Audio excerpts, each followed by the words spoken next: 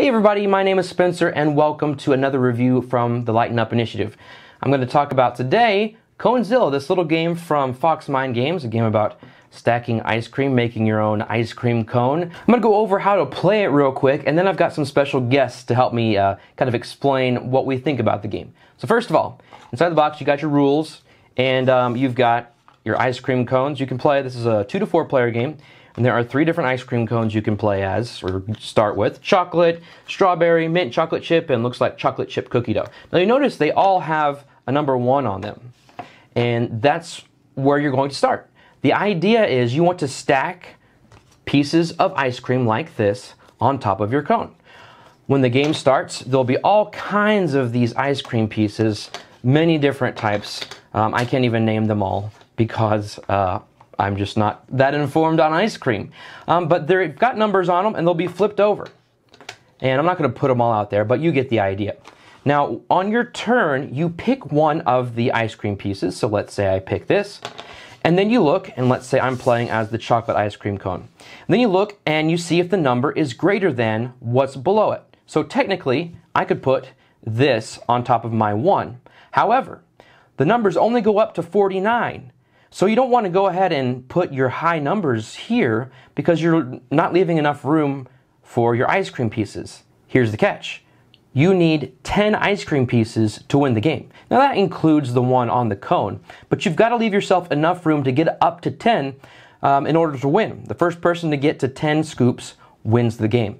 So if you start with a 30, you don't have much more room left. Like, okay, I just drew a 29.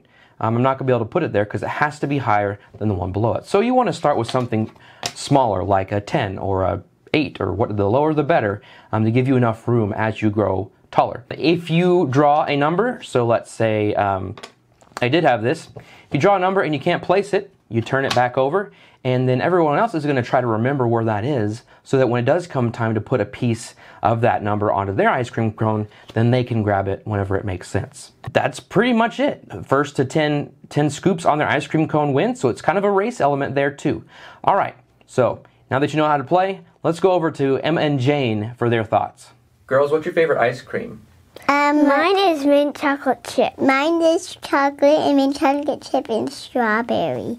I'm Jane. And I'm Emma, and we're going to talk about Conezilla. Conezilla is about stacking ice cream on your ice cream cone. It has to be a higher number than 1. And it's for you to get 10 scoops. You have to get 10 scoops to win. It's very fun. You get to choose some ice cream from the middle of the table and put it on top of your ice cream, and it's like, it would be so yummy if it was really live.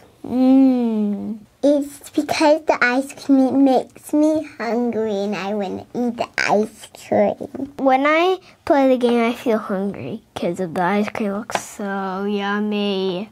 The game isn't that easy or hard, it's just medium. That's what I think. Emma, why do you want to play Conezilla? Because it's just so fun, and stacking ice cream all the way to 10 scoops. It's a yummy game for the brain. But go ahead and sit back down. I think people should buy Conezilla because it's very fun. It's very fun. It's because you get to stack up so many ice cream. That's 10 scoops, and it just wants me to make and it just wants me to eat ice cream. All right, well, hopefully you understood most of what they said, but I pretty much agree with everything that Emma and Jane said. It's a simple game.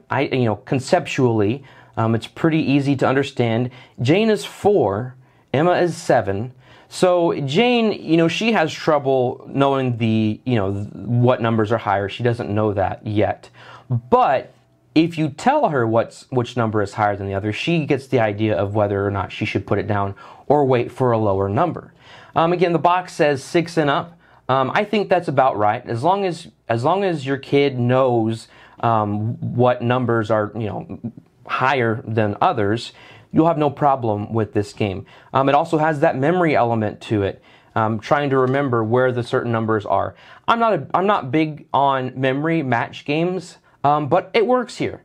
There's a lot more information whenever it comes to memorizing than simply, backs of cards.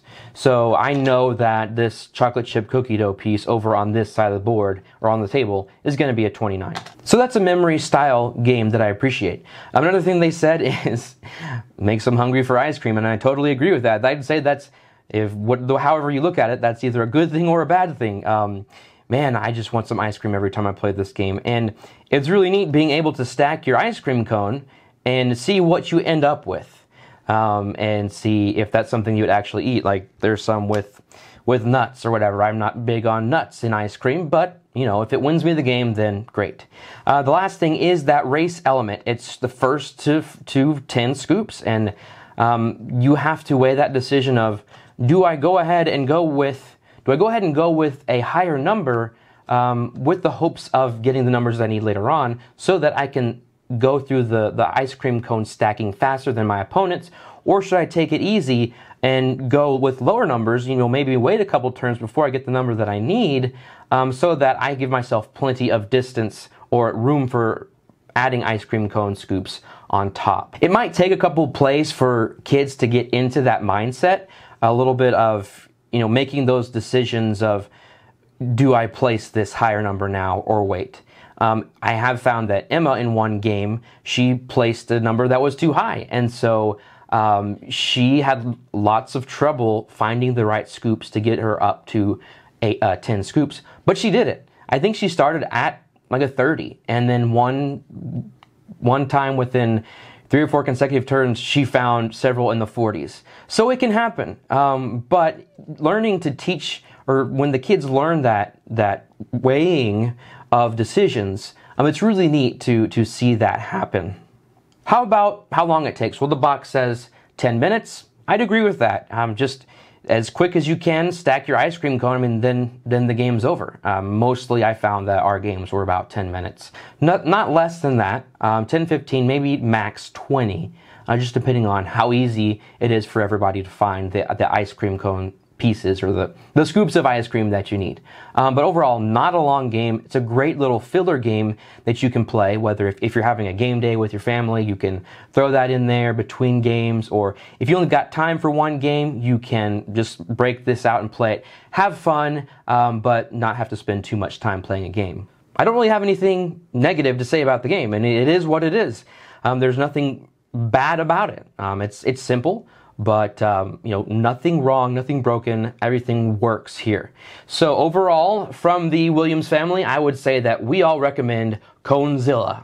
Thank you so much for watching this video. If you liked it, go ahead and give it a like up here on YouTube. If you didn't like it, well, stay away. I don't want your dislikes. If you haven't subscribed to the Lighten Up Initiative, go ahead and do that too. I ask you to do that so that you can be alerted to new videos that come out. Make sure you click the bell icon after you subscribe to get those alerts for all kinds of reviews, playthroughs, tutorials, whatever it is. I do all kinds of types of videos, so make sure that you're subscribed and alerted. Until next time, I'm Spencer Williams, reminding you to not take the board game hobby too seriously, like throwing a fit when you drop your ice cream cone on the floor. Just lighten up.